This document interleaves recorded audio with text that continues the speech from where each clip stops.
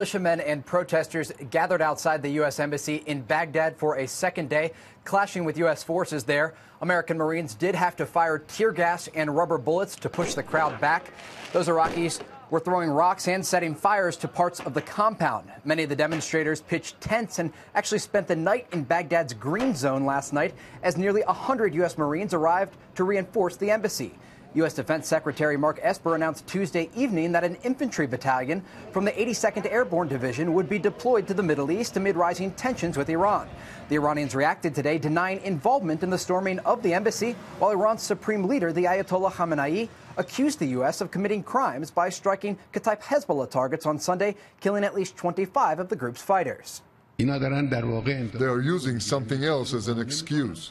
They are attacking Iraqi soil, killing a number of people.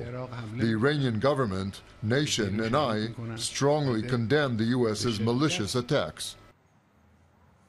The striking images of the U.S. Embassy in Baghdad over the past 2 days may be seen by some as a win for Iran, who is waging a parallel information war with the West. Analysts worry that the rhetoric and information going back and forth between the West and Iran could lead to actual military action between the United States and Iran or its allies like Israel in the region and the Islamic Republic. Molly?